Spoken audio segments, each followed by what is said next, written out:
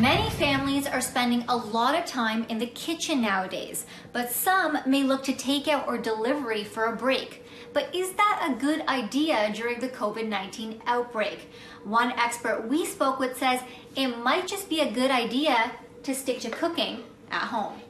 The vast majority of people that are infected with COVID, that are vectors for COVID, that could give you this illness, don't have any symptoms at all.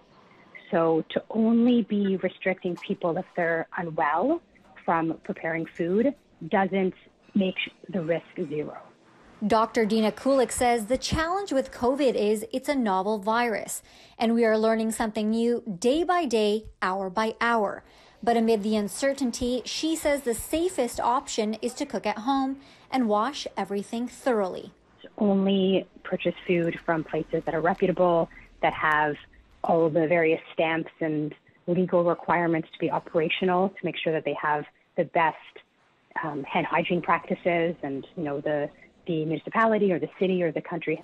Dr. Kulik says if you do get your fruits and vegetables delivered, make sure you wash them thoroughly. She says in the near future, you might even have to wash them with soap and water or alcohol. But at this time, that isn't required.